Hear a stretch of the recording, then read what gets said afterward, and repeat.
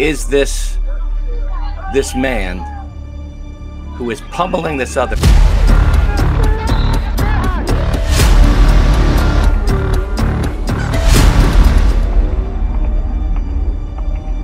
Never met the man in my entire life. Well, you're an all-state champion. How do you stay in shape these days? I like to cook Italian. Well, how can that be healthy for you? Well, let me get this through your head in a very gentle way.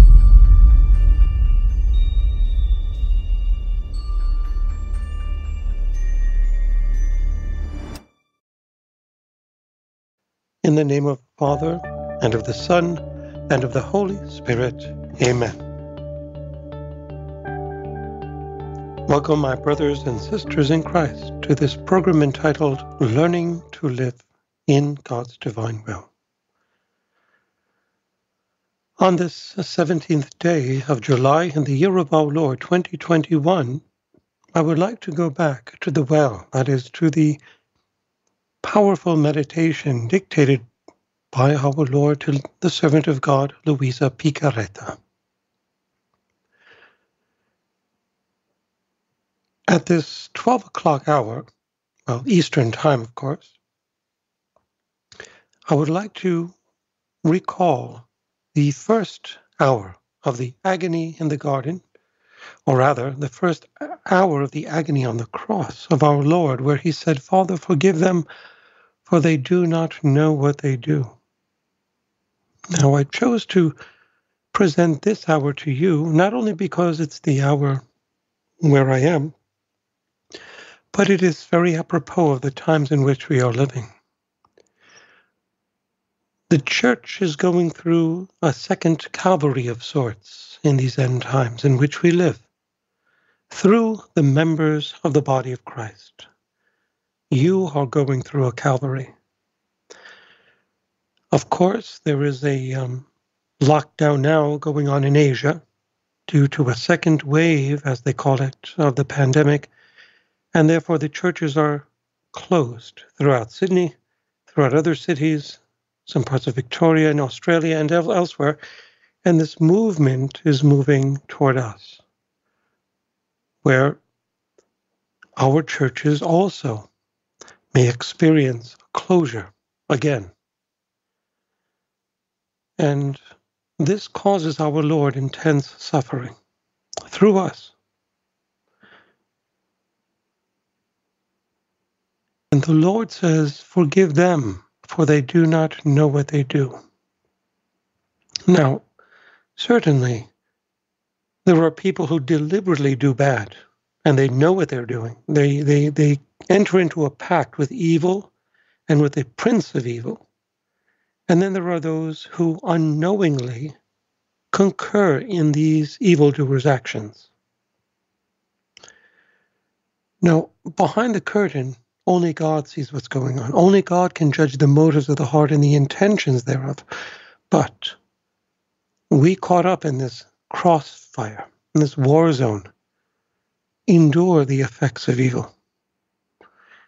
And the Lord reminds us that at this 12 p.m. hour, God avails himself of all things for those who love him, for those who consecrate themselves to the Sacred Heart of Jesus and the Immaculate Heart of Mary. And Louisa, too, experienced what Jesus experienced on the inside. And this is what I would like to share with you. The interiority of the soul of Christ manifest in Louisa's sentiments, where she says, "My crucified love, I see you on the cross as on the throne of your triumph, in the act of conquering all things and all hearts, and drawing them so closely to yourself that all may experience your superhuman power. Nature is horrified at such a great crime and prostrates itself before you. It awaits in silence a word from you to pay you homage and make your dominion known. The sun, unable to sustain such an overwhelming sorrowful sight of you, weeps and withdraws its light, Hell is terrified and waits in silence. And all creation is hushed in silence. Your sorrowful mother and your faithful ones remain utterly speechless, petrified at the sight of your torn and dislocated body. They behold you in agony and silently await a word from you. Your body hangs silently in an ocean of the pain of such agonizing and harrowing convulsions that the soldiers fear you might die with your next breath. What is more, everyone is speechless and hushed in silence, even the obstinate Jews and the ruthless executioners who, until a little while ago, were offending you, mocking you, and calling you an impostor and a criminal, and the thieves who blasphemed you. Remorse enters them, such that if they try to insult you, their words die on their lips. Here we have a depiction of Christ surrounded by the majority of jeerers, mockers, and just the minority of supporters. And Louisa refers to thieves on each side of Christ blaspheming him. And this is consistent with Luke 23:39, where he says that the criminals, and the Greek word for criminals that Luke uses is kakurioi, who were crucified together with Jesus. Only one of the blasphemers, only one of whom blasphemes him, while the other reproves the blasphemer. Now, Matthew, on the other hand, unlike Luke 23, Matthew 27 and Mark 15 report two thieves, and they use a different word. Unlike Luke's word criminal, Matthew and Mark use the word thieves, lustes, who were crucified with Jesus, both of whom blaspheme him. Both of whom. See, Luke says one blasphemes, Matthew and Mark say they both blaspheme the Lord. Although Matthew suggests that both thieves were crucified immediately after Jesus, Louisa's explanation is consistent with all gospel writers, namely, the two criminals were thieves who blasphemed Jesus, the second of which we call the good thief, after blaspheming him, has a conversion of heart, and later repents and rebukes the first blasphemer. And this conversion of the good thief represents many of us in some ways, where we, after having heard our Lord in one way or another, turn around and ask forgiveness. And what does the Lord do?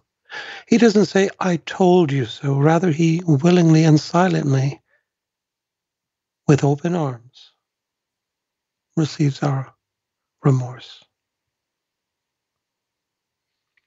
And Louisa tells us that she penetrates into Jesus' interior when she says, as my soul penetrates your interior, Jesus, I see that your love overflows. It suffocates you.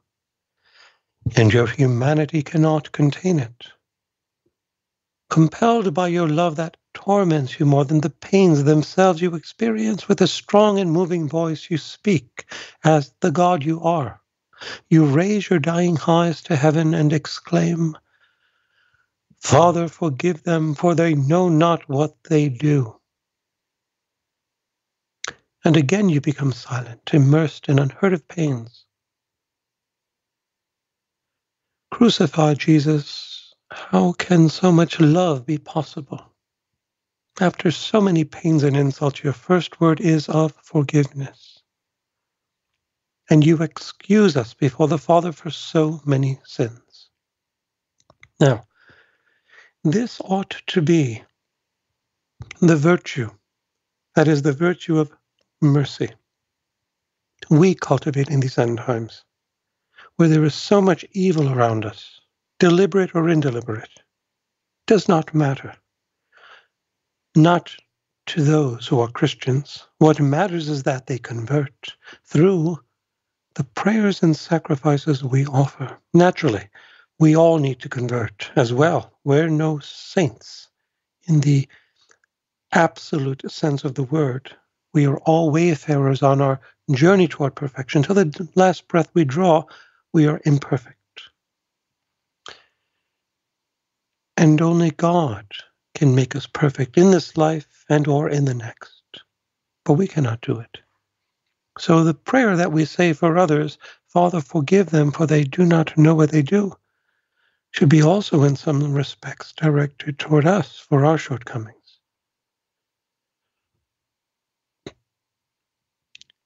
You are the first to offer forgiveness, Louisa says to Jesus, as you make the first word descend into each heart that has sinned. But how many reject it and do not accept your forgiveness? Your love is then taken by folly as with uncalculated excess, and you beg forgiveness for all and insist on giving to all the kiss of peace.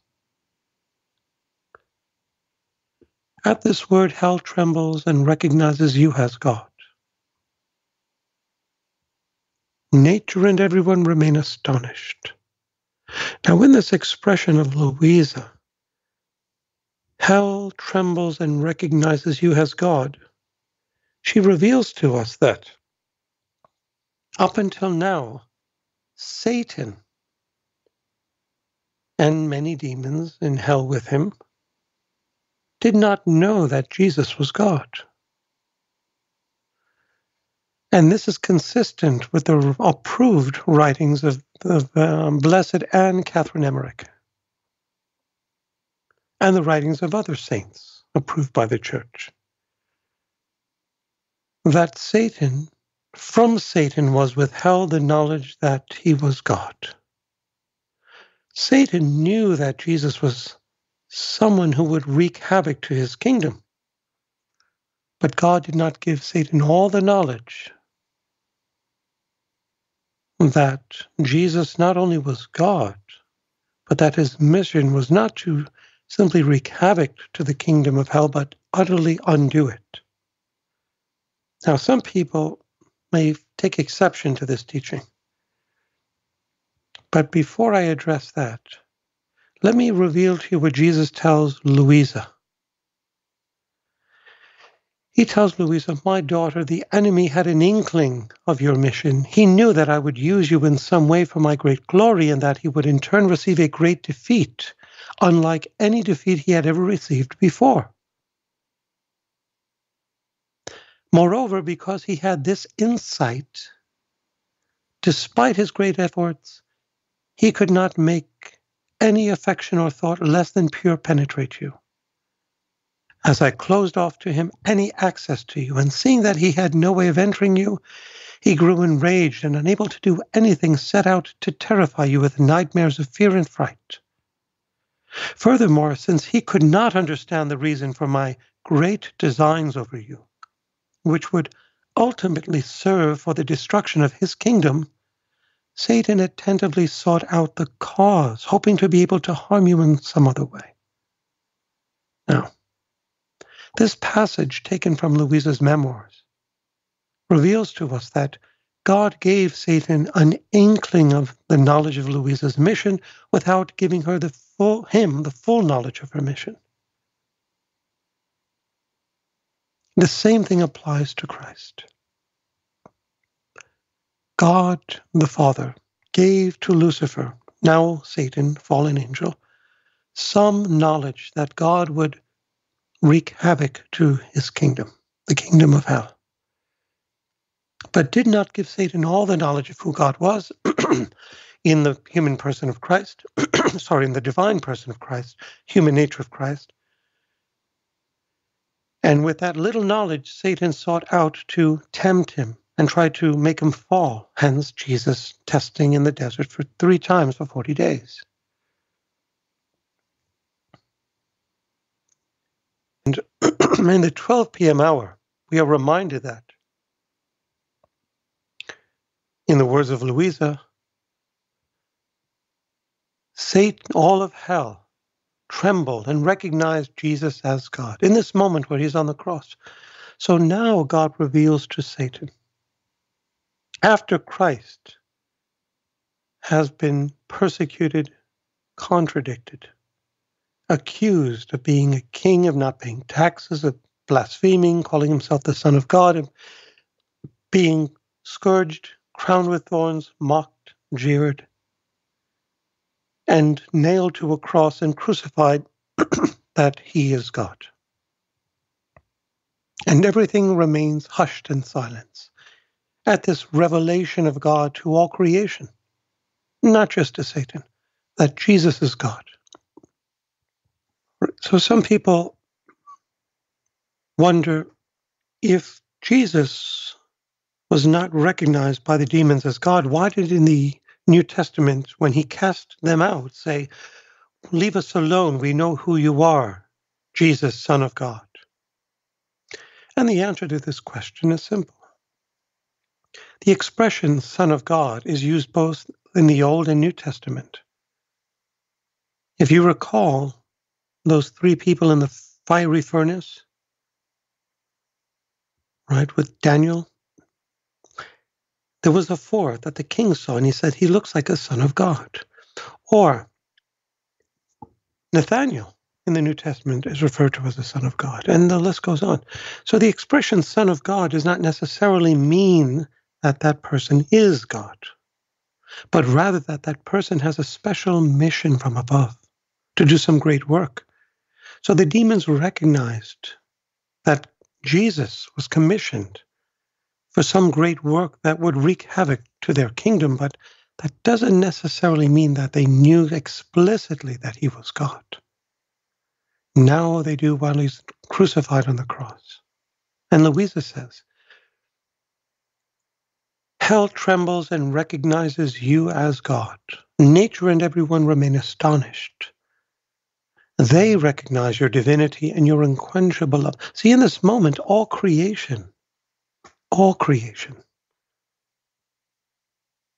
apart, of course, from the free human will of some people, recognize that Jesus is God and silently wait to see how far his love may go. And not only your voice, Louisa relates, but also your blood and your wounds cry out to every heart that has sinned, "Come into my arms, for I forgive you. My seal of forgiveness is purchased at the price of my blood."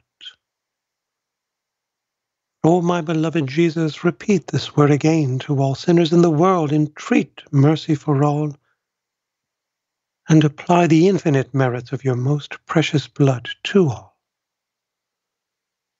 O good Jesus, continue to appease the divine justice on everyone's behalf, and concede your grace to those who, finding themselves in the act of having to forgive, do not find the strength to do so. O my Jesus, adored and crucified, in these 3 hours of most bitter agony, you long to bring to completion the work of redemption. As you silently hang on the cross, I behold in your interior the desire to offer the Father satisfaction on everyone's behalf. You thank him and offer satisfaction on behalf of all. You implore forgiveness for all, and beseech him for the grace that will keep them from ever offending you again. And in order to obtain this from the Father, you offer up your entire life, recapitulating it from the first moment of your conception to your last breath. Beloved Jesus, endless love, let me recapitulate your entire life with you, along with our sorrowful mother, with St. John, and with the pious woman. And now in this moment, Louisa entreats the Lord as follows. Let us go through the life and pains of my sweet Jesus. Jesus, I thank you on behalf of all for the many thorns that pierced your adorable head, for the drops of blood that flowed from it, from the blows you received on it, and for the hair they tore from it. I thank you on behalf of all for all the good you have done and obtained for all, for the enlightenment and good of inspirations you have given to all, for all the times you have forgiven all of our sins of thought, pride, conceit, and self-esteem. O my Jesus, I ask your forgiveness in the name of all for all the times we have crowned you with thorns, for all the drops of blood we made you shed from your most sacred head, and for all the times we have not corresponded to your inspirations. For the sake of all these pains you endured, I ask you, O Jesus, to grant us the grace to never again commit sins through our thoughts. I also intend to offer you everything you suffered in your most sacred head, so as to offer you all the glory that souls would have given you had they made good use of their intellect. Now, my brothers and sisters in Christ, this prayer that I'm continuing to share with you from Louisa in this 12 p.m. hour of the Passion is something I encourage you to do in these end times, during the evils that we experience in these end times.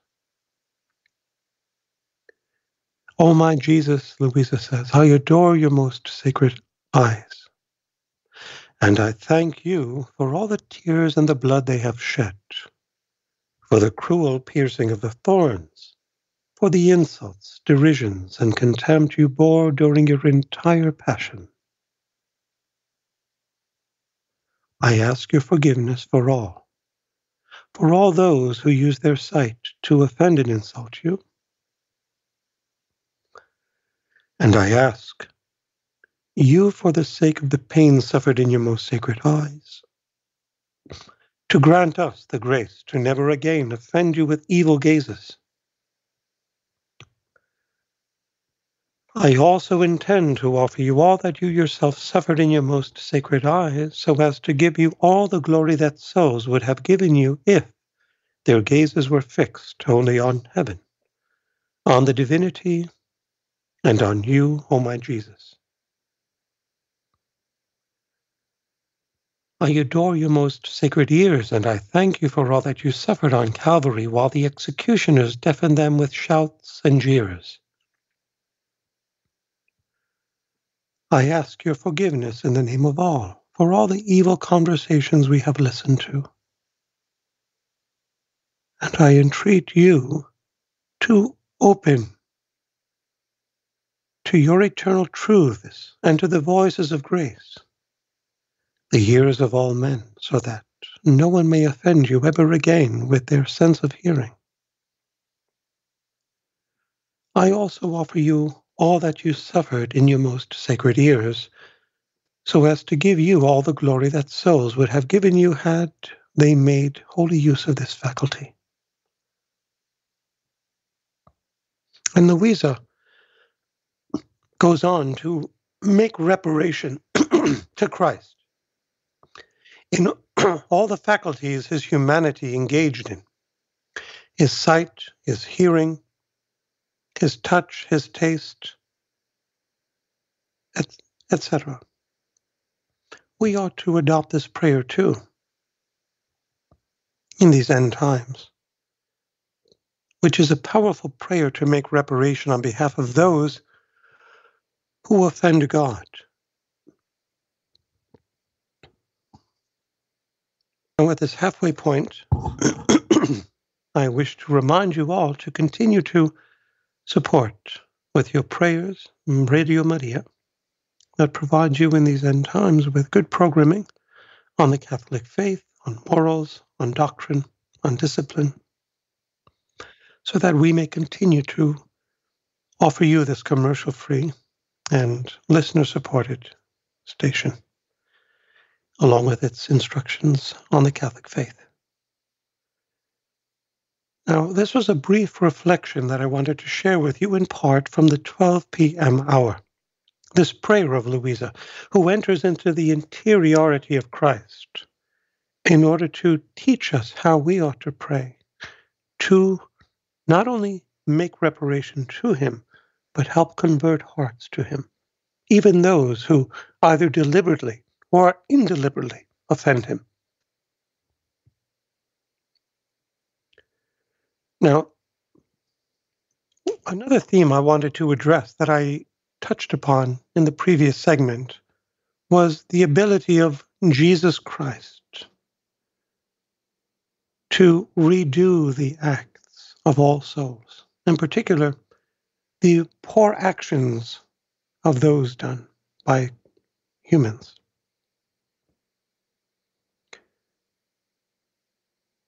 To better understand this reality of Christ, redoing the acts of all, we must first go back to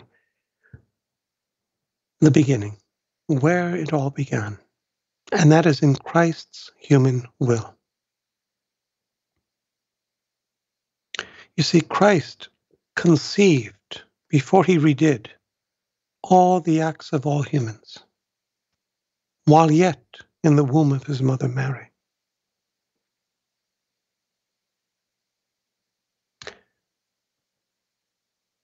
I wish to share with you a passage of Mary and then of Christ on this reality. If you go to the Virgin Mary in the Kingdom of the Divine Will book, day 1, Mary tells us, I was conceived without original sin. I was conceived holy and pure. And Mary glorified God for having conceived her in this way. In the never-ending light of the divine will she was conceived. But her conception was in view of Christ's conception. Mary was immaculately conceived for the purpose of conceiving immaculately God. Therefore, we find that Christ conceived within himself all beings, all humans, in order that he might redo their acts. Jesus conceived Mary, and he conceived Louisa within himself, in order that they might conceive him within themselves. This is found in volume 17, May 1st, 1925, where Jesus conceives all souls, and therefore Louisa does the same.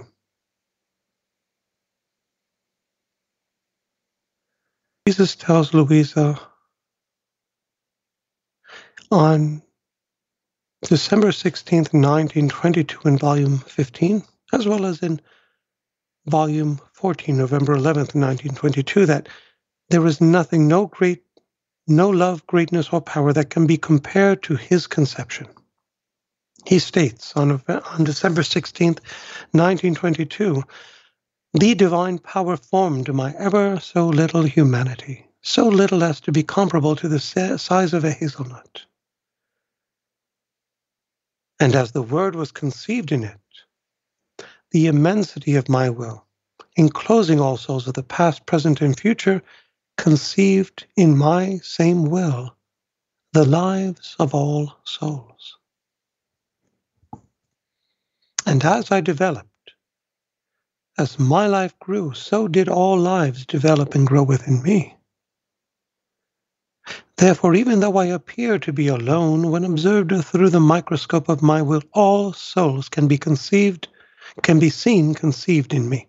Here Christ reveals to us that at the moment of his conception in the immaculate womb of Mary, in that instant, in the twinkling of an eye, by the power of the Holy Spirit and the will of the Father, all souls that would be born, all souls that were born, and all souls that were being born, were conceived in the will of Christ. Now, in order to understand how Christ can redo our acts, we must first understand where it all began. And it is right here. When he conceives all souls, and with all souls, all acts within his own will. But what does he say? As my life developed, so did all lives develop within me. You see? So this conception was instantaneous. That is the conception of all lives within Christ, all souls within Christ. But as he grew in age, wisdom, and knowledge in his human nature, through his actions in the body, his acts of the soul, that is desires, prayers, sighs,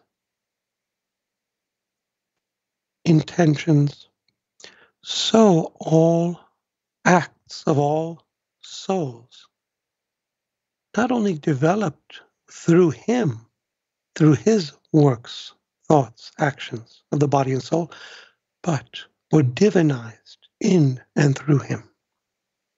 This is a mystical reality that takes meditation, reflection, for us to fully assimilate.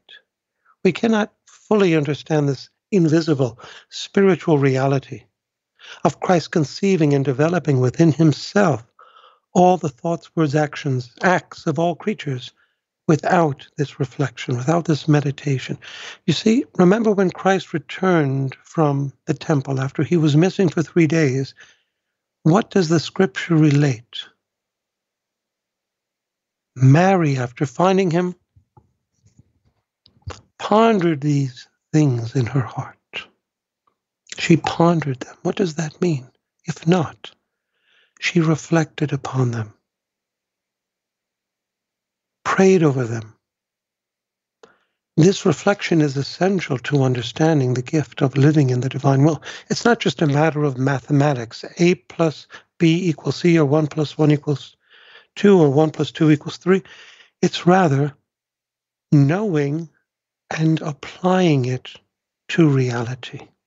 And that application to reality is reflection. It takes time. It takes meditation. You see, if the incarnation of Christ enclosed and embraced within his humanity the lives of all creatures, throughout his earthly existence, he progressively conceived their acts within his divine acts. By this means, Jesus enclosed and conceived all souls, divinized human nature, and reestablished in himself the operation of the Trinity as the principle of human activity. Consider, for example, the passage of May 1st, 1925 from volume 17, where Jesus relates, "My humanity received from my divinity the mission of saving souls and the office of Redeemer. In its role of Redeemer, my humanity conceived all souls." Notice what he says. His humanity, not his divinity, his humanity conceived all souls. You see, the conception of souls happens in the human nature of Christ, in his will, his human will, which is inseparable, of course, from his divine nature and therefore his divine will. But nonetheless, this is where it all begins. The redoing of acts begins in the human will of Christ, the humanity of Christ. Why? Why not in his divine will? Well, for the same reason why Jesus could not bring about this gift through Mary, but through Louisa. He needs someone conceived in sin like us, not only conceived in sin like us, which is a person of Louisa, to bring this gift to us because she is like us. But he also needs a human nature in order to redeem humanity. The sinless humanity of Christ was necessary to redeem the sinful human nature of all of us. And the sinful humanity of Louisa, conceived in sin, was necessary for sinful mankind to receive the primordial gift that our sinless parents enjoyed in the Garden of Eden. You see, God, who is without sin, can repair for an infinite crime, the infinite crime of original sin. You see, any sin against God is infinite because God is infinite. And no finite being like Adam and Eve, who are created, can make up for that. So Christ, God himself, who was infinite, had to make reparation for an infinite offense. However, and that's the work of redemption, however, when it comes to the gift of living in the divine will, redemption is already done. The infinite offense is already repaired for in Christ. Now Christ can give us the second installment of this restitution of the primordial holiness our first parents enjoyed before sin. And this does not have to come through God, because God had already made up for that infinite offense through redemption in the person of Christ. But it comes through a creature conceived in sin, who's not making up for an infinite offense anymore. Christ did that. He is the sole Redeemer. But is to embellish this tree of life that Christ rooted within the fertile soil of his humanity, that now bears fruit, and that could not bear fruit until the second installment was given through a creature conceived in sin like us, namely Louisa. So Christ in redemption plants this tree of life on the fertile soil of his unblemished humanity, in the unblemished soil of Eden, as it were, whereby the roots extend themselves, forming the sprout, the shoot, the bark, which extends its branches and leaves, but they cannot produce fruit until the second installment of holiness is actualized in the person of Luisa Picaretta. Mary makes Christ's tree a reality by giving birth to this divine seed within her womb. In her, it spreads its roots, and it extends its branches to all of us, and its leaves bud forth. But for the fruit to happen, God has to choose one from the same stock as us, conceived in sin like us, because we are the fruit, and we cannot be grafted to these branches unless that divine humor running through the bark and the branches, that divine sap, as it were, flows within us. And what is this divine sap, this divine humor that flows through the bark and branches of this tree, sown in the fertile soil of Christ's humanity by virtue of the Immaculate Conception of Mary and the virgin birth of Christ, if not the primordial holiness that our first parents enjoyed before sin? So Christ conceives within his humanity, his human will, all souls. But that's not enough for us to be grafted to this divine person of Christ. In addition to conceiving all lives and souls within his humanity in the womb of Mary, he must divinize them. And this is a progressive work that occurred throughout his human life. He divinized with every thought, word, and action of his, all thoughts, words, and actions of all humans throughout the course of 33 plus 9 months, 33 years plus 9 months. And this is revealed in volume 14, October 19th, 1922. And in so doing, reestablished in himself the operation of the Trinity in all human beings as the principle of all human activity. This is found in volume 35, October 3rd, 1937. You see, Jesus' divine acts acts were ordered to the divinization of human nature. This is how Christ redid within himself all acts of all humans. He conceived us at the moment of his conception in Mary's womb, and throughout those 9 months in the womb of suffering and darkness, of being confined, constrained within that small womb of Mary, and throughout the course of his 33 years of life, divinized every thought, word, and action of every human. Within himself, you see, within himself, not within us. And it is now our role, our office on earth, to do what Christ did. That is, through our thoughts, words, and actions, and our human will, to conceive all lives of all beings, and divinize them through the cooperation of our human will with God's divine will.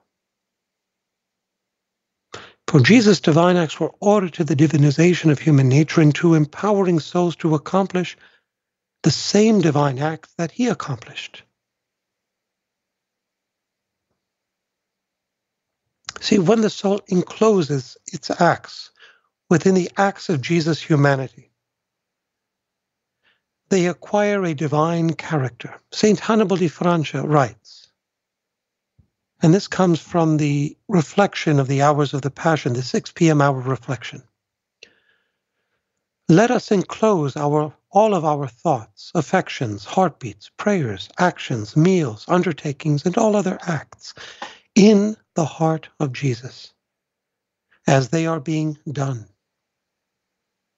In this way, our actions will acquire a divine character. But since it is difficult to always maintain this divine attitude because of the difficulty the soul faces in trying to make its actions immediate, that is, to continuously fuse them within Jesus, it can substitute the disposition of its goodwill with that of Jesus. Jesus will be very pleased by this. Unquote. So from the time of man's creation, the divine acts that God had prepared for all souls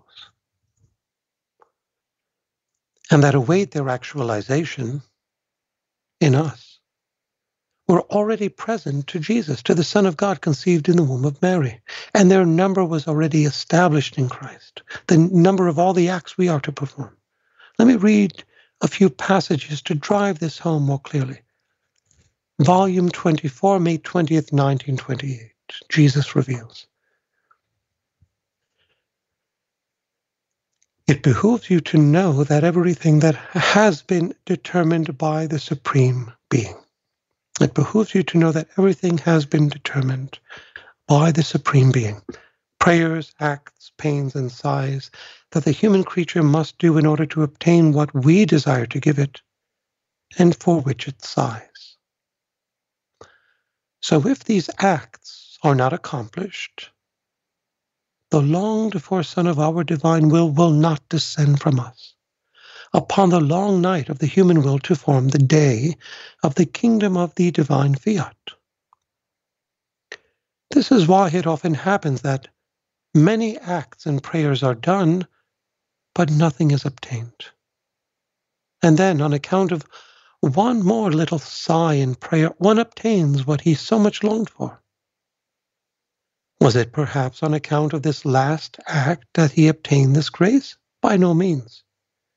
It was the continuation of all of one's acts and prayers.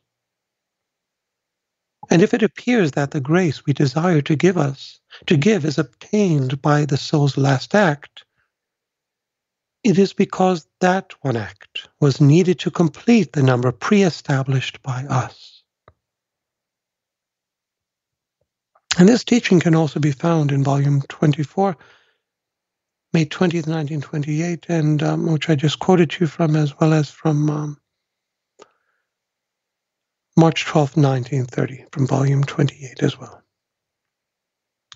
In this passage, Jesus tells Louisa, "My daughter, our infinite wisdom, when it must give a blessing to the creature, does not count the time but the acts of the creature.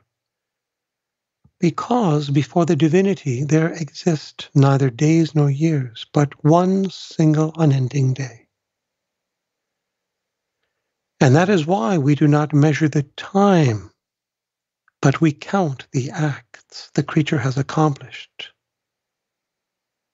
Indeed, in that time that to you seems so long, the acts that we wanted in order to come and redeem man had not yet been accomplished. For only acts determine the coming of a blessing, not time. Christ, therefore, in his 33 years plus 9 months of existence on earth, accomplished every single act that was pre-established by the Father, the Heavenly Father, for him from eternity. And it was not until he breathed his last breath on the cross and cried out, consummatum est in Latin, it is finished, that all of his acts done throughout his life recapitulated themselves in him and were diffused for the betterment of all souls and creatures. Had Christ not finished that final act, all the other acts of his human existence would not be complete, because they are all like double chains of light, connected, and they are unbroken. Remember in my previous reflection, I shared with you that passage of Jesus to Louisa, telling her that the acts done in his will form double chains of light. They form the strongest bonds that nothing can break. And that they are more powerful than a solar ray that one cannot extinguish. And if you don't remember where that quote is from, it is from volume 20, September 23rd, 1926. It is also found in volume 11, September 6, 1913, where Jesus reminds Louisa that these double chains of light are the fruit of acts done in his will. And they are engendered also through the meditation on his passion that obtain for it, for Christ, love of incalculable value.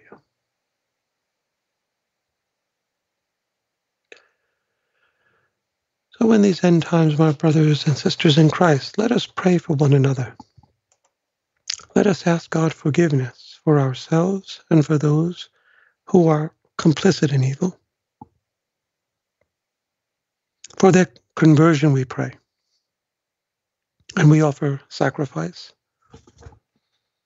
And we frequent the sacraments. And we establish a steadfast daily prayer life, whereby we may be beacons of light to others in this dark night. So that forging forward without fright under God's might may experience heavenly delight. May God bless you and keep you in the name of the Father, and of the Son, and of the Holy Spirit. Amen.